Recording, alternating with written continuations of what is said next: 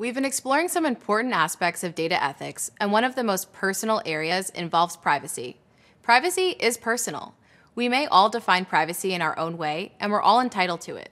Whether it's family members wanting privacy when using a shared computer, a teenager wanting to share a selfie with only specific people, or a company wanting to keep their customers' credit card info secure, we're all concerned how our data is used and shared.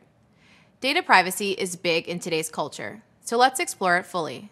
When talking about data, privacy means preserving a data subject's information and activity anytime a data transaction occurs. This is sometimes called information privacy or data protection. It's all about access, use, and collection of data. It also covers a person's legal right to their data.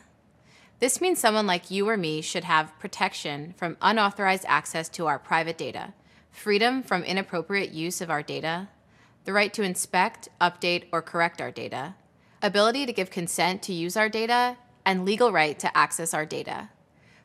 For companies, it means putting privacy measures in place to protect the individual's data.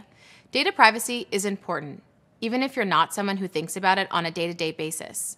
The importance of data privacy has been recognized by governments worldwide, and they've started creating data protection legislation to help protect people and their data. Being able to trust companies with your data is important. It's what makes people want to use a company's product, share their information, and more. Trust is a really big responsibility that can't be taken lightly. The final aspect involving data ethics is one that's constantly being discussed: the idea of openness, free access, usage, and sharing of data. We'll cover that in another video. You're well on your way to becoming an ethical data analyst.